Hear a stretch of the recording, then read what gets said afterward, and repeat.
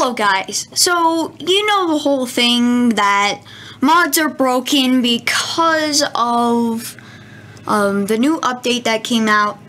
I'm gonna go ahead and show you how to fix that. Roll the intro!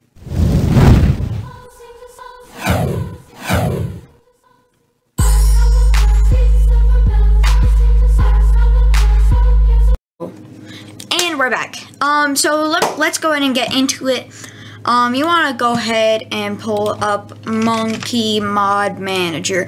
Monkey Mod Manager, you want to go to Utilities. You're going to press uninstall all mods. Obviously, I'm not going to do that because my mods are working. So you want to click uninstall all mods, and you want to come to plugins. You are going to need, I think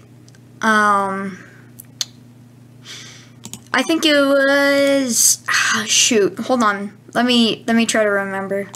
Alright, I remember just by looking at my Gorilla Tag files.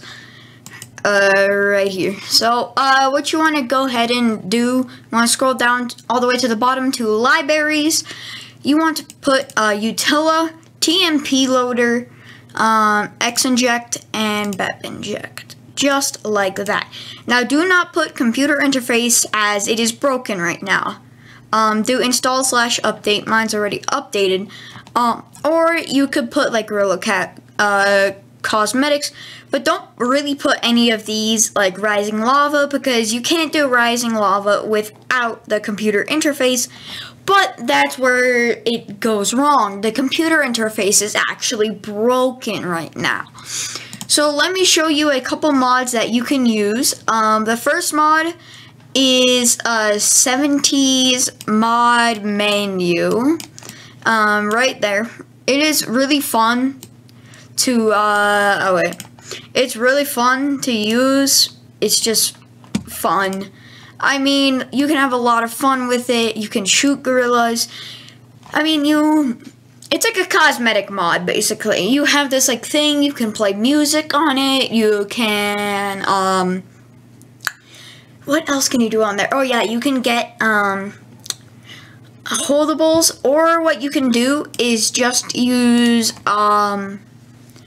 what's the name? Oh, yeah, it was, like, Shiba's mod menu, version 9. I recommend, the 70s mod menu. It's just better. I like it better. So yeah, I'll link the GitHub for 70s mod menu in the description. Or you can just get it for yourself. Something like that, guys. So yeah, it'll be down in the description. So yeah, goodbye.